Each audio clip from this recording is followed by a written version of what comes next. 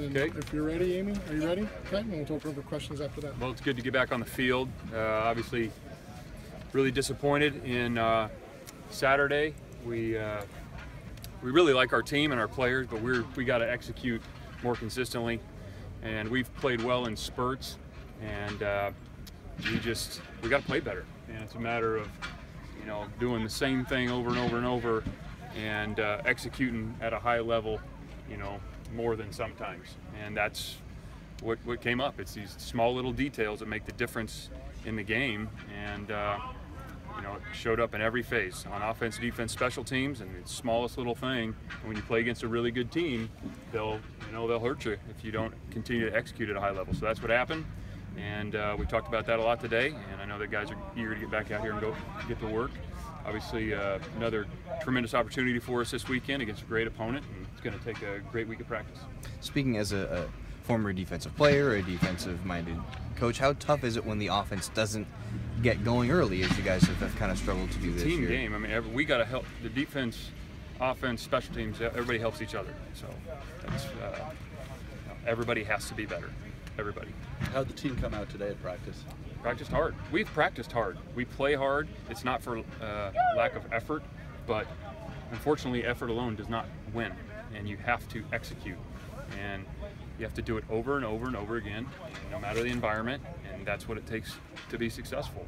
And we've done it at times, so you can't, we don't lose sight of that either. Like, there's times in the game where we executed well, and but we're not doing consistently enough, and that's the issue. And it's small little things. It's details, it's splits, receiver, it's route depth, it's communication and protection, it's eye progression at the quarterback position, it's defensive line, gap integrity things in the run game, it's tackling, it's leverage in the pass game. I mean, it's just small little details, and when we do it right, we play fine and play well. And we just hadn't done it consistently enough in the last two games to be successful. So that's what we got to do. That's what I was going to ask you. It's not a common theme from one play to another. No. It's kind of detailed. I mean, I wish it was, because then you just say, hey, we just do this and you fix everything. Yeah, I wish it was that simple, but it's just, it takes 11 guys on every single play. And, when you play good teams and with talented players, they'll make you pay if you don't. And that's exactly what happened. So really, we got great guys and they're playing hard, they're practicing hard, and we got to continue to do that, but we got to, there's nobody to blame but ourselves. It starts with me, coaches, and players, and we just got to execute more consistently. That's what's got to happen. You talk about it being widespread. Are the breakdowns repeatedly in the same areas, or are they being addressed one week, okay, and they're being corrected, and then it's a breakdown in another area? It's not even an area or a position group. It's not one single technique. It's play here or there. Yeah, I mean, it's 11 guys doing their job. I mean, in the fourth quarter, it was one possession game. That's 3rd down and 4. They ran inside zone, which they ran the entire game. We had the same defense that we called earlier versus inside zone, and stopped it for 1 and it happened to go for 70 because we played it wrong. And it's just not because the guy didn't want to play it right, but we just the discipline and the technique. We got to be really good technically, and we made a mistake, and that's what when you go against a good team and you make a mistake like that, they can make you pay and pay dearly. So that's what happened. We just got to play better. I mean, I know that encompasses a lot of things, but that's what it's going to take. Was that the play where Jordan kind of got sucked up into the right side? There was a few guys on that play who played it poorly, so there was more than one. And there wasn't that one play. We had a number of plays throughout the game. It's not one player or one play. It's a cumulative effect of those things. And when you're playing a good team with really talented players, they'll make you pay. Now that we know that D-Rob is out for the season, what's going to take to try and fill some of that production?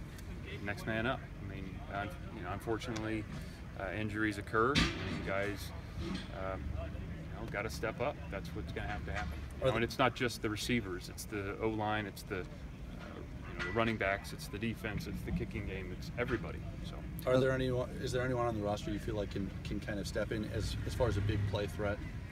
We'll find out. We'll find out. That's Demetrius, obviously a talented guy. He's not able to play, so we're going to play with the guys that are able. We hate losing Demetrius. I feel bad for him. It hurts for guys like that when they go down for the year, but we're going to play with the guys that are able to play and out here working their butt off every day in practice. Is there, you mentioned the O-line and the running backs in the kicking game, is there kind of a cascade effect? Well, you don't have, because he's that very particular set of skills for him, does that kind of cascade into the rest of the offense a little bit? What do you mean? Oh, I mean, you lose a guy who's a Blitnikoff Award watch list guy, a guy who set records last year. Yes, next man up, but that's a guy who is we wouldn't want to lose any player. So, any player on our team we don't want to lose. And when he was a starter for a reason, and he's a really talented guy, but these things happen, and it's unfortunate. You feel bad for him, but nobody in our conference, nobody we played cares.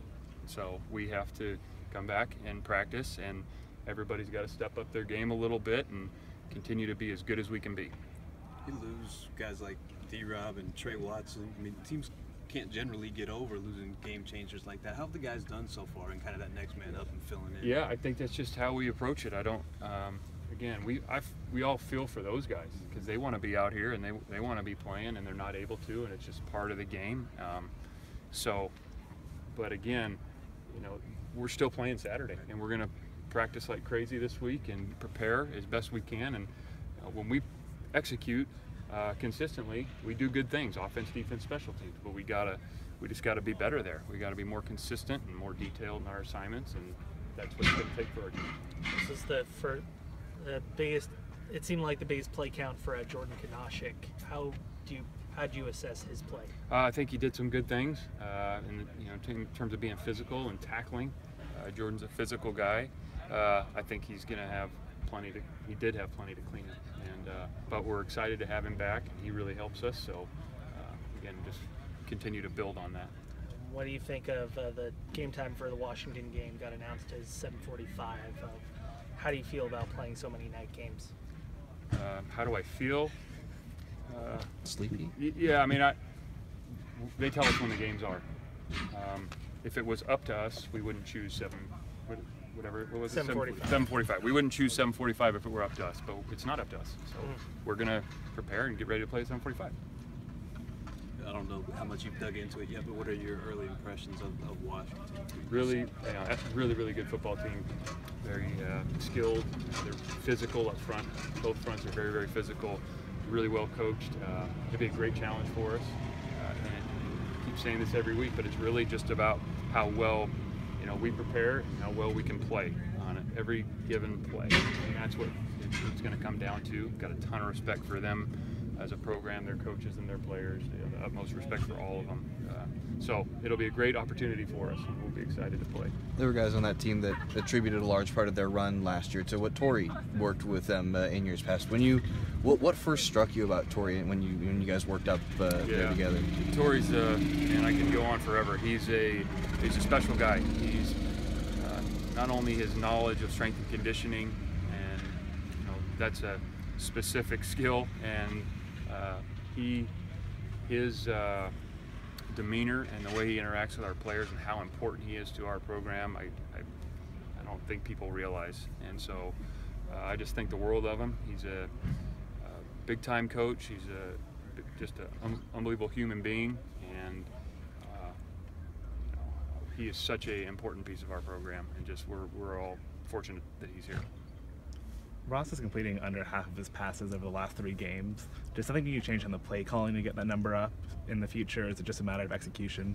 Yeah, it's a matter of, it kind of goes back to what we were talking about, all the little details, and it's completions are, the quarterback's obviously involved in completions, the receivers are involved, so is the O-line and the protection and the timing and the route depth, and there's a lot more involved than just, the quarterback.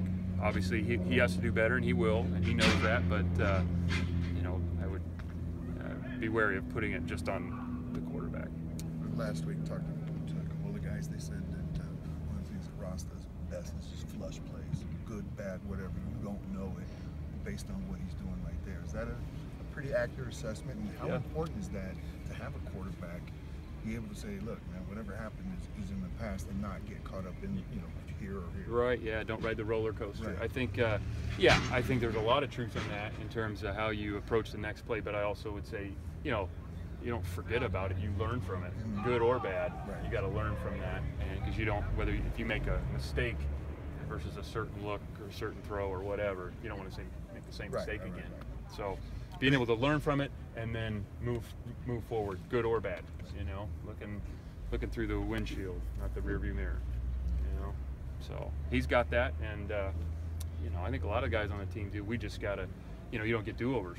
Right. You don't get do-overs. So we got to be more consistent in our execution across the board, and you know, we got to keep pushing. And they came out today and worked really hard. So it's not for lack of their energy and attention at practice. We just got to take that, and you know, it's got to show up on Saturdays.